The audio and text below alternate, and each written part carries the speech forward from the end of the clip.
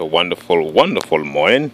It's about 75 degrees Fahrenheit right now, and it's beautiful on the outside. Well, I'm working on a new deck for my snapper right there. This is indeed my latest snapper, and what I'm actually doing right now, I'm preparing this deck for a paint job. And I have already done the most difficult part, and that is covering up all the areas that should not be painted, like right here, right there. The decals, I've covered those up with painter's tape. So yes, it's ready now for a paint job. And also the wheels, see that right there? All those are covered.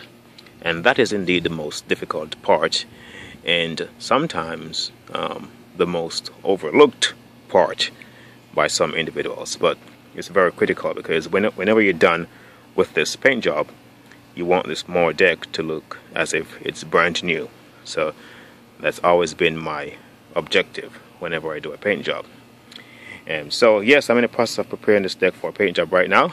So I'm gonna get busy shortly, and I'll come back to you when I'm done. Thank you guys for watching.